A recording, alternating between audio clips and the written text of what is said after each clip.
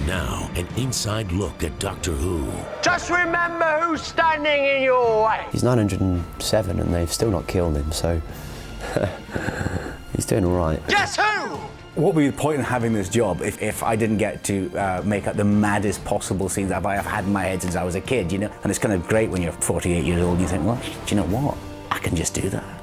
I can just make that happen. Brought to you by Liberty Mutual Insurance. Responsibility. What's your policy?